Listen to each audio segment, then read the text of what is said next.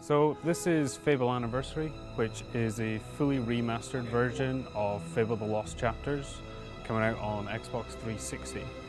We've taken the Fable Lost Chapters content, we're bringing it through Unreal 3, so it's a brand new engine. We are remodeling absolutely everything, so it's not just a quick HD port of upgraded textures. We're really going to town on this and doing justice. Our fans have been crying out for us to make this game for some time, so we really want to make sure that we create something that's really awesome for them. So I'm just going to play through. This is the Bandit Camp quest. So those who are familiar with the original game, this is where you're coming back to find your sister, who you originally thought was dead, and you've now trying to find out exactly where she is and what happened to her. So I'm going to run through, and Ted could maybe talk about our new smart glass app that we've got. Yeah, like Craig mentioned, this isn't just a port, we're really investigating new technologies as well. So one of the really cool things that came out of last year was smart glass for the Xbox 360, and you can see here I'm on my Surface RT, I've got it connected to the Xbox, and I'm looking at the Fable 1 screenshot of the location that I'm in, so it gives the player some nice context. There'll be loads of these dotted throughout the application on Smart Glass, where the player can just look at any particular area at any time. You can actually see as well that my hero is down here running around. So it's a nice piece of tech, and we look forward to continue to innovate in this area as well. Yeah. So our new lighting system that we get with Unreal gives us really fantastic dynamic lights all throughout the level. You can see all these torches lit here when the guys run down. You can see them being lit up. When you're casting magic, you can see them illuminating the character and all the environments around about. So we're really happy with Unreal. It's given us a really fantastic looking game that we still feel looks like the original, still feels like the original, but with much higher fidelity. So with this particular chest that Craig's opening, I can actually click on it on the map and actually see which content's in it. We've partnered with Prima to actually deliver this smart glass app because we want it to feel like it's part strategy guide, part interactive map. And some of the other features that we're currently working on is even the ability to actually take a screenshot from your game, which sends it to the application, and you can then upload it to your favorite social network or even to the new Lionhead forums. I'm getting up to some combat here. I'm going to quickly show some of the magic. Some of the big questions we've got from the fans was the, you know, the essential things like, can the hero still fart? Yes, he can. I can confirm that's definitely still in there.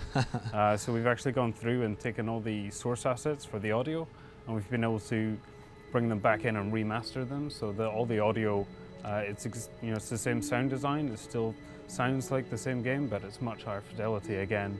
We've got Russell Shaw, who's our composer. He's taken all the original music and he's now working them through into 4-channel surround sound. So if you've got a nice surround sound kit at home, when you get to play this, the music will really immerse you into the game as well. You can still kick heads as well. How brave are you feeling, Craig? I'll give it a go. Let me see. Kicking the head. Roll back. Oh no! Stab. That's it. Stab the dead guy. He might not be dead. He's got no head, but you can't be too sure on these things. No, not today. I can't do this. Can't do this. Is he going to do it? No, oh no! It's gone. Not today. I'm gonna get the chest. So yeah, it's been really fun to go back to obviously a fan favourite of our titles. I actually worked on the original game back in 2004, so for me it's also a really nice trip sort of down memory lane, and you can see actually there the God rays coming down. That's definitely something we didn't have in 2004. Obviously widescreen as well, we take it for granted these days, but back in 2004 I certainly didn't have a nice 40-inch flat screen TV. Yeah, and the great thing with this project as well, but we've got a real mix of people on the project. Some people like Ted have been here for 10, 12 years, worked on the original title, and then you've got other people that are actually quite new to the franchise, but it's great to get their input, get some fresh eyes. Yeah. So we really feel like the projects are going to come together and be faithful to the original, but still look like an amazing Xbox 360 title. Obviously it's really important that we appeal to the existing fan base, but we also want it to stand up on its own as an Xbox 360 title, because this E3 has actually shown to us that there's actually a lot of people out there that have played Fable 2 and Fable 3 but have never played Fable 1 because it's never actually been available on the Xbox 360 platform. So for them, they will be treating this as a brand new game, so the expectations are up there with the best of the games that are out at the moment. I'm going to switch to bow here. Oh yeah, do some bow combat. You can still lock on to the players. Nice. This is a question again people were very keen about, making sure the controls are remain faithful, but we're actually looking to bring in some extra options to it as well. Ted again had worked on all the Fables, and I think the Fable 2 controls were actually really well received. Yeah, we really tried to pioneer something different with Fable 2 and Fable 3. I don't know if anyone remembers, but we sort of one of the big key points behind Fable 2 was our one-button combat system, and we feel that that actually created something that was really intuitive to pick up, but also still allowed the depth. So what we want to do with Fable Anniversary is still provide that control scheme to the player, but of course if they want to, they can still play it in its purest control form, so we're not getting rid of it by any means. And of course also being on a 360, it also means we can have achievements for the first time in Fable Lost Chapters. So we're currently working on those at the moment. We've got some plans of how we can get the community involved in those, which we'll be revealing at some point over the next couple of weeks, so that's really exciting. And you know, it's such a big fan title that we want to use the fans as much as possible for this. We've actually got the demon door up here on the left now. There's this actually amazing video, or I guess if anyone out there just remembers the demon doors from Fable 1, but their lips never actually closed when they were talking to you. And again, you take it for granted nowadays, but you know, the facial animations on this guy, the lip syncing, the eyebrows, all the facial movement is, you know, really up to today's standards. Sure. So for anyone that's not familiar with the demon door, they're these mythical doors that if you answer their riddle, essentially, the door will open and let you gain entry. So this particular guy, he wants you to dress up in multiple sets of clothes. I think 3 different sets. Once you've worn each set in front of him, he will eventually open and let you in. And on the other side is this sort of fairy tale, crazy world. They're all very bizarre. But the level designers always have really good fun making the levels inside, because we just throw all conventions out the window and just create something fun. Ah yes, that's a very good point, Craig. I can actually show you on Smart Glass the strategic element to this. So if I click on the demon door on Smart Glass, it actually tells me, using the strategy guide portion of the application, that I require the bright plate suit, the dark will user's suit, and the bandit suit. So for anyone who, you know, is unsure or they're stuck on any particular demon door, they can just find out the extra information that they need. I was just going to highlight the player's armor here, the shoulder piece. It's been great to actually come back and add in the high definition detail to these outfits, and with one of the main characters from the Lost Chapters, Scythe, we were working on his model, and he's actually got some really detailed images on his armor, but from the original model it was really difficult to actually tell what they were. So we actually went back and looked at the original concept art to figure out what it was that the guys were trying to create in there. So we've now been able to go back through and actually create really detailed armor for him. And speaking of concept art, that's obviously another great platform for Smart Glass, that we can throw in all this concept art from 10 years ago and give people a glimpse into the history of the original Fable title. You want in? You better talk to me. So you can see we've still got the original voice acting with the wide range of British dialects that we have throughout. This here is Twin Blades Camp. The voice acting has always been such a crucial part of Fable, and obviously Fable 1 and Fable Lost Chapters really set the tone for the rest of the franchise. So the Monty Python feel is still there. We really wanted to maintain faithful to the original title for the dialogue. So again, anyone not familiar with the Fable franchise, you've always got a lot of choice within Fable. This is a perfect example in this region. As you're coming through, you're trying to infiltrate the bandit camp, and there's at least 3 or 4 ways to progress through into the next region here. We keep finding, every now and again, we'll find actually some extra ways that we never even realized were there. The testers will come up and say, yeah, this is working now again. What do you mean it's working? I never knew you could do that in the first place. So. Yeah, it's been quite fun to go back and see all these features that, you know, when I reminded the team that you can bribe a guard, you know, you can go up to a guard and then pay them some money to look the other way. It's kind of like, wow, that feature existed. So again, on Smart Glass, I can click on the screenshot viewer, and it will show me what Fable 1 looked like in this particular area. The lighting is obviously a massive difference, as well as the textures on the ground, the trees. We've redone every single tree in the game, again, to bring it up to modern day standards. I think there's actually a chicken in here somewhere, Craig. It wouldn't be a playthrough of a Fable game without kicking a chicken in high definition. You're putting the pressure on me now. Yeah. See if you can do it. Kicking chickens was you couldn't not kick the easy. head, but let's see if you can kick the chicken. There he is. Can you kick him Coming from into the fire. Roasted chicken. That's an achievement, oh God, is it? this has got. Whoa, straight away. Brutal. Oh, he's on fire. He's running away. That's got to be an achievement then. Yeah, definitely. We'll go back, write that one down.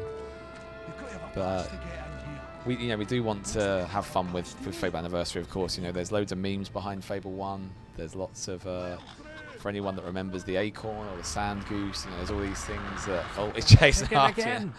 It's coming for revenge. I'm going to run away.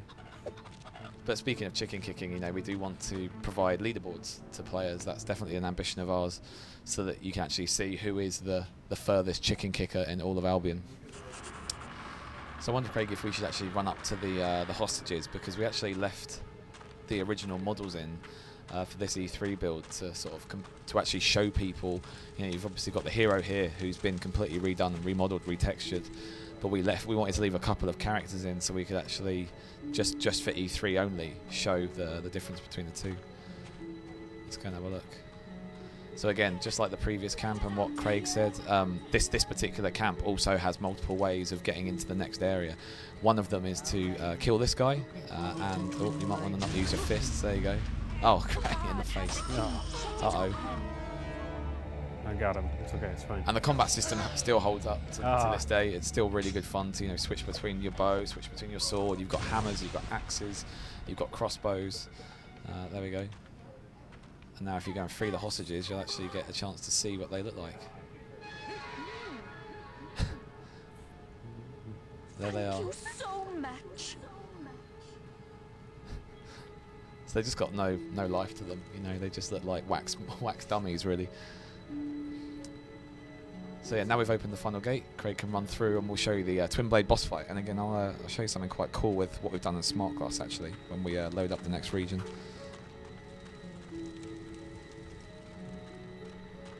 And again, using Smart Glass, I can click on chests and it will show me what's in the chest.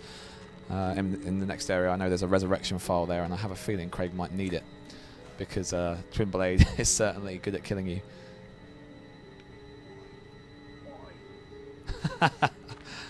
Nice. So again, because it's Fable Lost Chapters content, you've got all these new expressions that we added. For anyone that's not familiar with Fable Lost Chapters, we added 30% more content and a dragon. Bit of a spoiler, but you know, dragons. So quite a big spoiler. Dragons are awesome. You've got to talk about dragons. It wants a word with this little hero. So a little bit of fiction and a little bit of backstory of what's happened in the story so far. Your sister was kidnapped by some bandits. You've gone on the hunt to try and find her, and you've made your way all the way through to Twin Blades, who is sort of at this stage the bandit king, and you're going to have a fight with him. So, and he's still just as big as he was 10 years ago, which is actually pretty huge. So as a Fable fan, this is where we think the Smart Glass application is going to come in really handy, because as you can see on the Smart Glass, I can click on his face and it will give me just a little bit of extra background story that the game doesn't provide, and you can actually see what he looked like as well in Fable 1, and obviously it looks very, very different to what's on screen right now. So it's an exciting way for us to provide some trivia, we can even put in some dev commentary, some Q&A. I think it's just going to be a really fun piece of technology to utilize this year, and also it's free, which is awesome. Let's see what you're made of. So unfortunately for Twin Blade, the only place on him without armor is his back. What was he thinking? So we'll try and use that to our advantage. Craig's done this before though. Yeah. So you can lock on. Oh, has he? Straight in the face. What was that resurrection vial? I cursed you there. So there we go. There we go. Right, weak point. Go. You know, 2 swords are only useful when they don't get stuck in the ground.